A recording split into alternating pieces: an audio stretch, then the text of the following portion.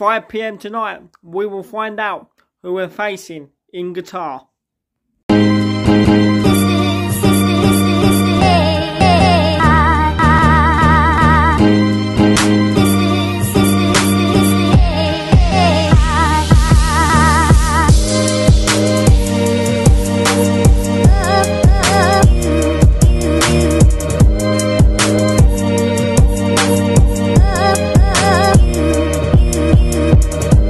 Hello, welcome back to my channel. As you heard in the intro, at 5 o'clock tonight, we will find out who we got in our World Cup group.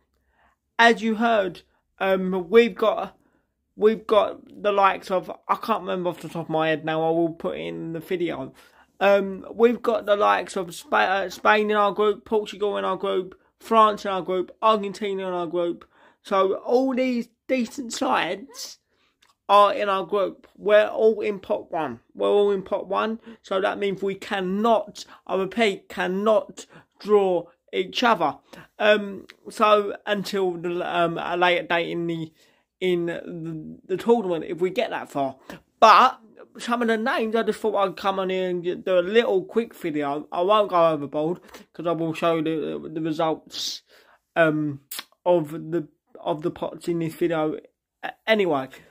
So some of the teams we could get Croatia, we could get Netherlands, we could get either Scotland, Wales, or we could either get Scotland or Wales, or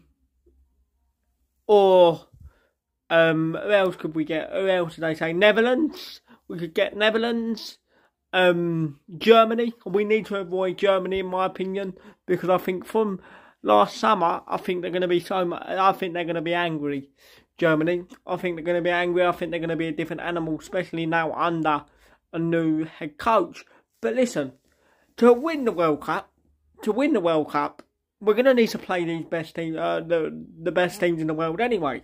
Thank God we are in pot one, along with the likes of France, along with the likes of Argentina and Portugal and all them good teams, because that means we're going to try and avoid them until a later date. So, I would have Denmark in our group.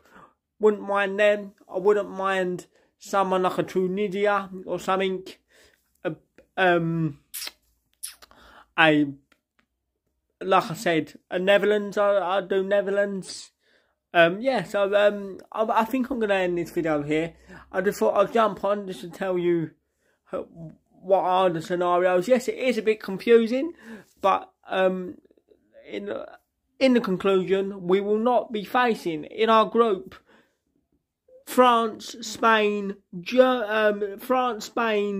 Portugal, Argentina, or there's one other team I forgot now, but I will show the groups in this video.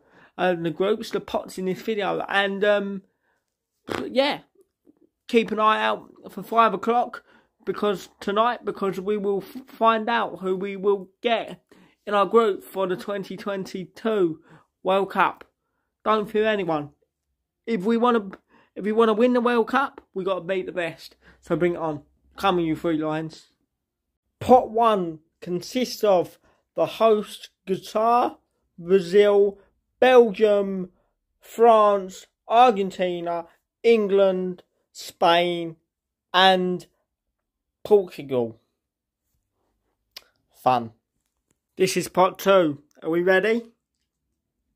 These are countries who England could be drawn against. The highest ranked side, according to FIFA's rankings, is Mexico. Then we have the Netherlands, of course, managed by Louis van Gaal. Denmark, who did so well to get to the semi-finals of the Euros last summer when they were unlucky to lose out to England. Of course, hopefully Christian Eriksen will be playing for them at this World Cup as well. And then we've got Germany. Now I'm sure England will be hoping to avoid them in the group stages. Uruguay as well. England have got a pretty mixed record when it comes to playing Uruguay. I bet we get Germany. They've got Luis Suarez and Edison Cavani up front. Also in pot 2 we've got Switzerland, the USA and Croatia, who England were beaten by in the semi-finals of the last World Cup. Pot 3, the highest ranked side in Pot 3 is Senegal, who are of course the champions of Africa. Any of them, please. Sadio Mane plays for them. Any of them, please. In goal.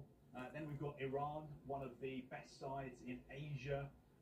Always very, very tough to beat in major tournaments. Iran normally they come looking to grind out results and hit teams on the break. Pot 3 also we've got Japan, Morocco, Serbia, who of course have got Mitrovic playing up front for them. Any of them. Poland, South Korea and Tunisia. Now Tunisia, England were in the same group as them at the World Cup in Russia 4 years ago, and England actually needed a last-minute winner from Harry Kane to win that game 2-1. Pot 4, Cameroon. I think a lot of people are surprised that they are only in Pot 4 when you consider their record at major tournaments. And then we've got Canada, who are a side on the up, Ecuador, Saudi Arabia, who the FIFA president Gianni Infantino was speaking about yesterday at his press conference. He was saying that he'd been very impressed by how quickly football is developing in Saudi Arabia. And then we've got this sort of anomaly of the sides who haven't yet qualified definitely for the World Cup. We're still waiting for the results of some of these playoffs. So it could be Ukraine or Scotland or Wales. And then we've got a intercontinental playoff between Costa Rica and New Zealand. So one of those two will be in the World Cup finals as well.